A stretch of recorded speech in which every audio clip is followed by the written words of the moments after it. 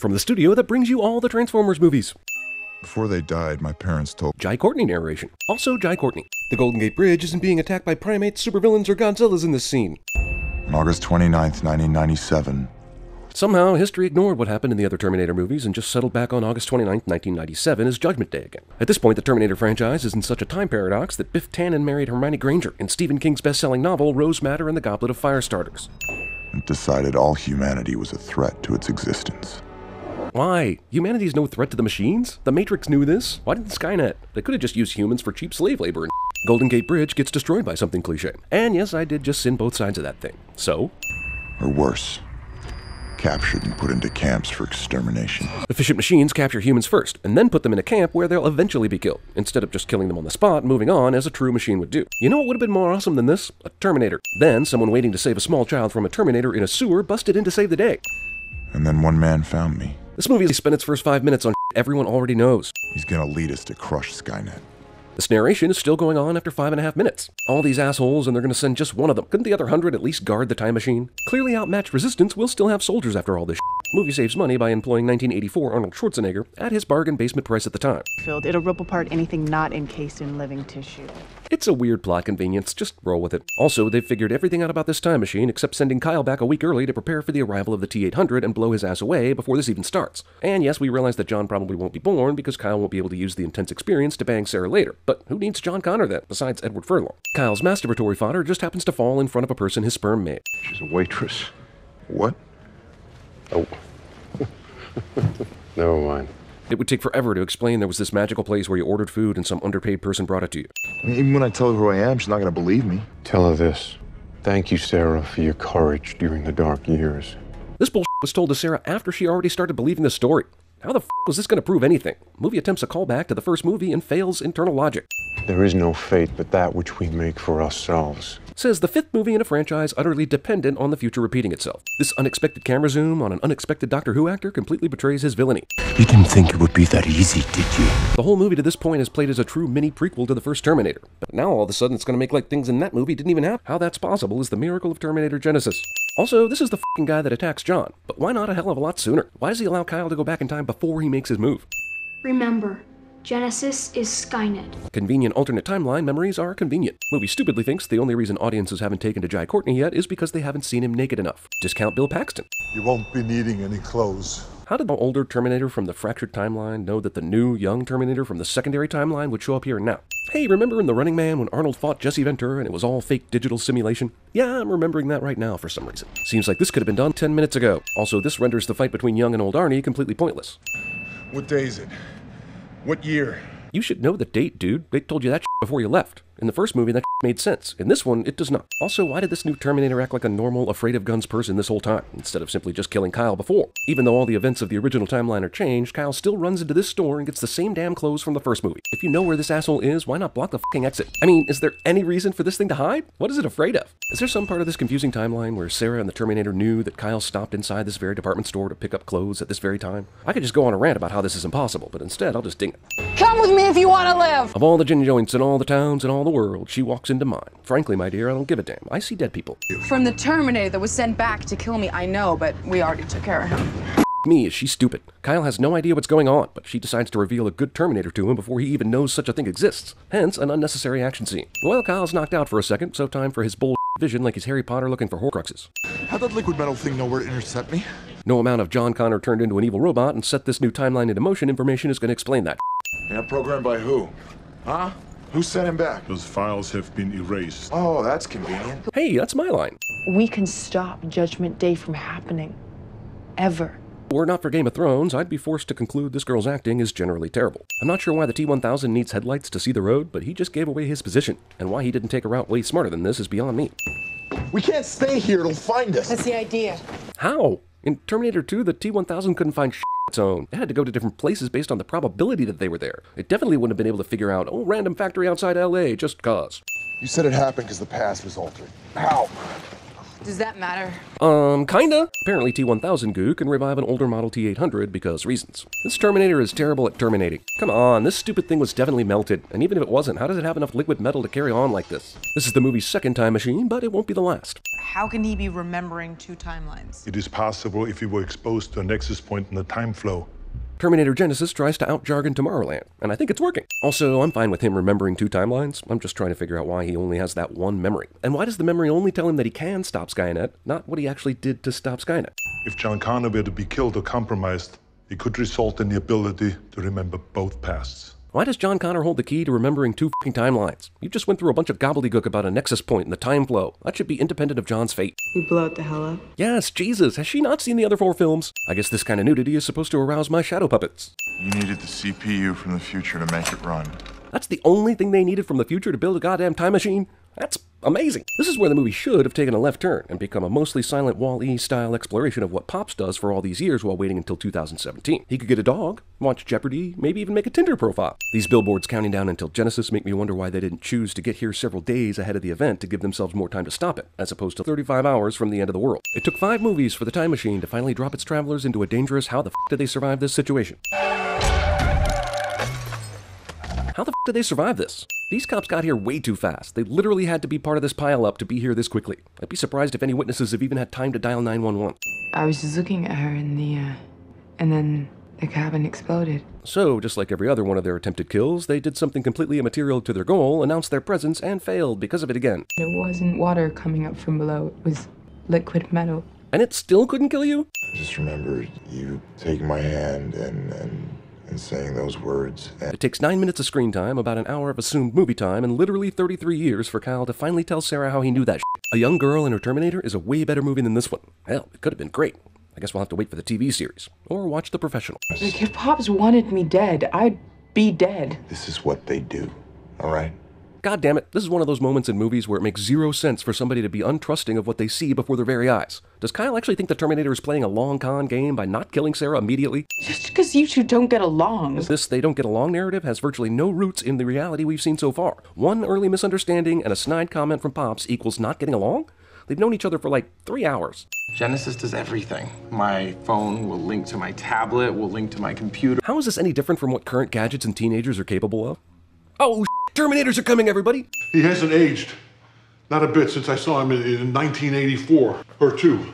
You saw her from the counter you were hiding behind? In movies, law enforcement always seem to allow 2 people to run at each other in what is a clear tactic to escape. And don't think me holding on to you naked meant anything, because it, did not.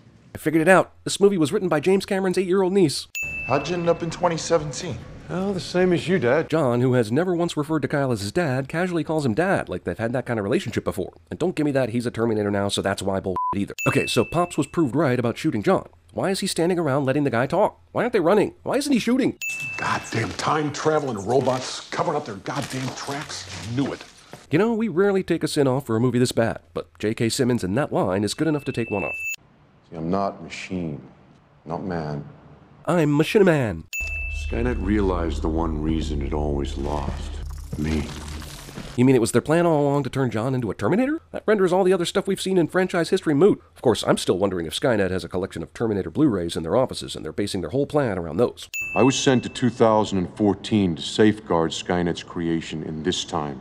But nobody else, because sending one guy has always worked for Skynet in every possible instance. I'm ready for movies to find a new WoW technology and move on from nanobot. It's no longer even a little bit impressive or interesting. Also, this movie just made John Connor the villain and is actually proud of itself for that.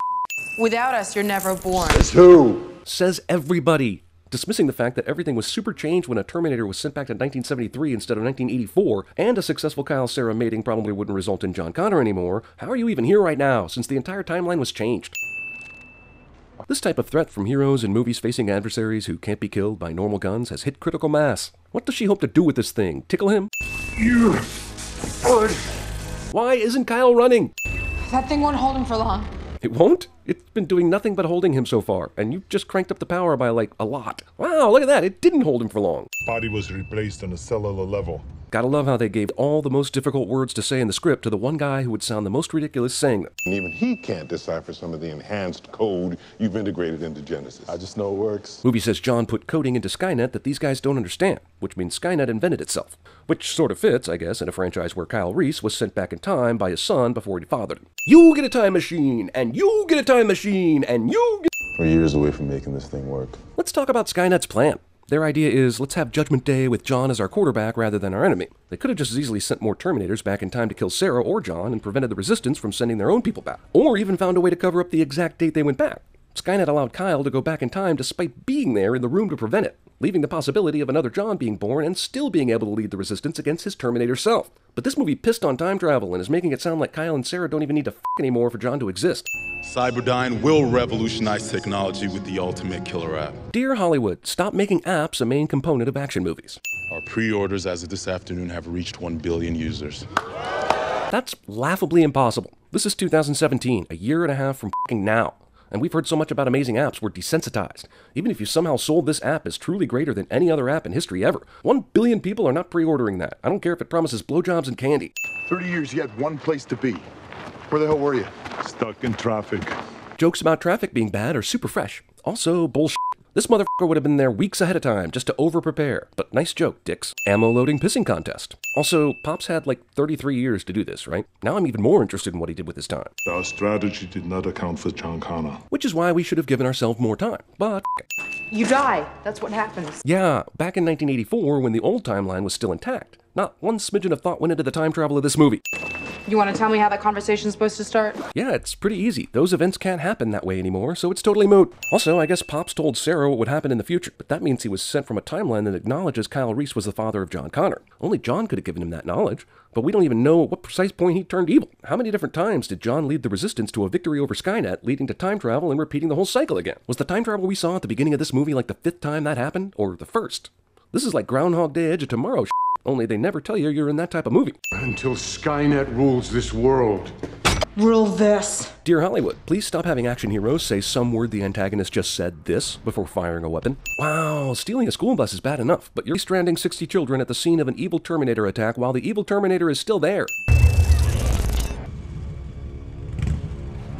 You're made up of nanobots. Why don't you just cloud your way down there? Why do you need to ride anything? F*** you, movie. F*** you and your ass face. Oh, what? John sensed Arnie was standing on this very spot in the bus? You know, the cops just got confirmation they were on the Golden Gate Bridge a minute or so ago. How did they set this up so fast? What are you doing? You and your f***ing handgun can't do anything to him even if he is down there. Yep, they survived this. Well, apes and mutants and Godzillas aren't destroying this bridge, but Terminators are, so let's just call it the horribly unoriginal cliche that it is and move on. That's not how physics works. Let's go, get out. And the f***ing sun went down while these cops took forever to cuff these dicks and put them in police cars, apparently. It was broad f***ing daylight, assholes. Bad boys, what you gonna do? The choice to play bad boys and go on this humorous lineup montage 25 minutes before the movie is supposed to end. Also, fun fact, Jai Courtney is 6'1" and Amelia Clarke is 5'2", so both of them got 2 free inches from this generous screenwriter. But Arnold, being Arnold, got 4 inches. He kind of looks like you, Dad. They're here, sir. He does not. Straight line. You just go, and you don't look back. But first, you'll have to navigate some stairs, find your car, go back home. Psh, just forget I told you this until you're an adult and you need something to convince me to come to 2017 instead of 1997. Nice to see you. How did you know exactly where... Oh, f***ing forget it. This would be a good time to disable the helicopter you decide not to use. Shoot a propeller or something. Why did it take John so long to get here? He fell in the water and they got arrested and then interrogated. So the timing of this is some convenient bullshit. Do helicopters work like this? F***ing what? They just left him standing on the roof of that building, and 20 seconds later he's not only taken off in that other chopper, but defied the laws of physics to catch up with them? I wonder, is there a chance this movie is an elaborate psychology experiment to see how much bullshit people will put up with? Hey, let's shoot this big gas truck. I'm pretty sure there's no way innocent people are going to die from this maneuver. Did he forget his new directives? He's getting on us! That's what you get for choosing the slow helicopter. I'll be back. You f***ing dicks have no idea what fans of the Terminator franchise actually like about the films, do you? Terminator Velocity. False alarm. Does it even matter that John reports a false alarm when there should have been hundreds of witnesses to the flaming wreckage that just fell from the sky a minute ago? Somehow taking out John's helicopter caused the heroes to arrive at the destination after John Connor did. Of course, that's only because they managed to take him out literally on the front porch of the place they were going to. I know who you are. Discount that little girl from Resident Evil Apocalypse. Follow me. By all means, don't do anything that might keep John from getting out of this mess. You really think he can't get out of this? I was able to infiltrate the work crews in this facility. Amazingly, I didn't set up charges years ago that I could use to blow this place up anytime I wanted. Only the magnetic quantum field is complete. You mean John, who is basically Skynet from the future, couldn't figure out how to make the time travel machine work yet? That's not how security works. I realize there's electricity involved, but it seems like this stake thing has pinned him in place for way too long, considering how powerful he is and I was able to program your voice and handprint into the biometric security system. Skynet is already pretty much self-aware at this point. They allowed this Terminator to program Sarah's voice and handprint without raising any red flags. What about that? Is it dangerous? This reminds me that earlier the T-1000 was able to revive a T-800 with some of its liquid metal DNA. That might have been a cool idea to explore. Alas, it was just a reason to make one scene possibly more exciting and to Ex Machina Arnie back to life at the end. If he can do this, then why did he have to do this to get out of the helicopter blade situation? 40-some-year-old T-800 will now go toe-to-toe with the Terminator so advanced it might as well be Megatron from Transformers Age of Extinction. You know, in hindsight, John Connor really turned out to be a shitty Terminator. Jesus, guy, just shoot all the projectors already. The John Connor Terminator is a video game boss that you've defeated twice in the game already, but when you meet him for the final battle, suddenly has new attacks he didn't use before. You are nothing but a relic from a deleted timeline. We don't know exactly which timeline yet, but maybe the sequels. How does John not hear this shit? It's in the same room! How many shells does that fucking thing hold? Anyone who loves me, they die. Anyone who loves me, they die cliché. It's not a Terminator movie unless somebody's fixing a motorcycle. Are they approaching him without even consulting his parents? I like her. Say, you wouldn't have a picture of her somewhere, would you? This touching scene of Kyle-on-Kyle dialogue is brought to you by how the f*** are Kyle and Pops even still here? They destroyed Skynet, which means neither of them was ever sent— Oh, f*** it. Just get to the credits already, will you? It was over. I hope so, but I bet not. But one thing we know for sure. The future is not set. Except that it is. Every one of these movies tells me the future is not set, only to have its sequel tell me it is. I'm done with you, Terminator movies. I'm cutting you off. You're dead to me. Bullshit and credit sequence sets up a sequel that no one who sees this movie will want. Also, what Avengers comic book am I going to need to read to figure out what this is? Have you tried turning it off and on again?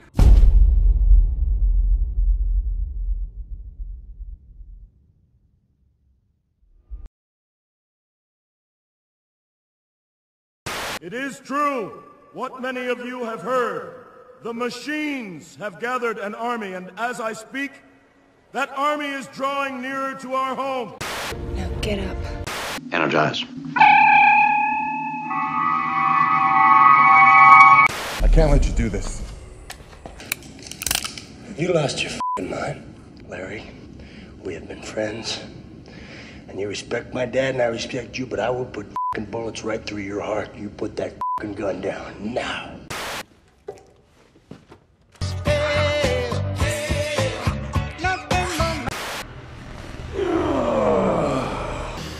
Anthony Perkins, Psycho.